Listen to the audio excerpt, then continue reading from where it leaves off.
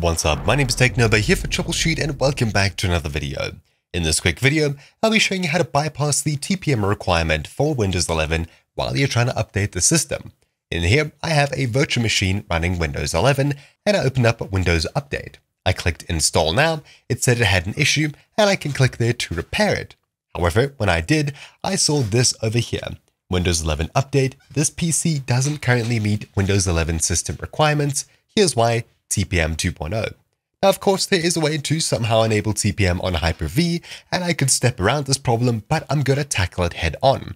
If you've installed Windows 11 on your computer and you're trying to update it, yet you see this error here, a lot of the places you go to may be telling you to reinstall Windows, but you don't have to do that. You can simply close out of this window, wait for it to exit, and of course I have the issue here again.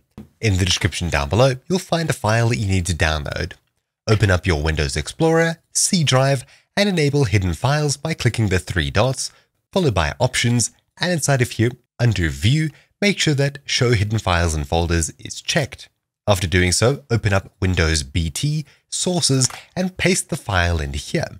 When you're asked about replacing it, simply click Copy and Replace. If you see access is denied, you'll need to download Take Ownership, which will be linked in the description down below. After you've downloaded it, you'll land up with a zip.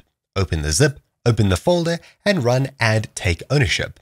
After doing so, click Yes, OK, close any file explorers, and we're back to here. Locate AppRaiser Res, right-click, and then click Take Ownership. Click Yes, and once this is done, try and copy in the file that we downloaded earlier once again. Click Replace, followed by Continue, and after it's done, we'll be able to open up Windows Update once again.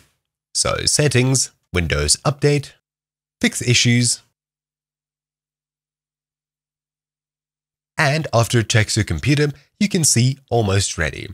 So click Close, and if you're downloading something, the download will continue, things will run properly, and eventually your computer will then upgrade to the latest version of Windows 11 without any more issues. Now, of course, you may be very sketched out with downloading DLL files off the internet, and you're very good for thinking that. In the description down below, you'll find a link to the file on VirusTotal. What you need to do is make sure that it says File Distributed by Microsoft at the very top of the page. I'd highly recommend you click the link down below, check it, and then check your downloaded file as well. If it shows up as green and it doesn't say by Microsoft, or even worse, red, then don't use the file. Only use this file distributed by Microsoft themselves, as they are a known producer on VirusTotal, and it's verifiably them. So of course, depending on the size of the update, this could take some time, and eventually you'll get to the end of it, and things will work properly.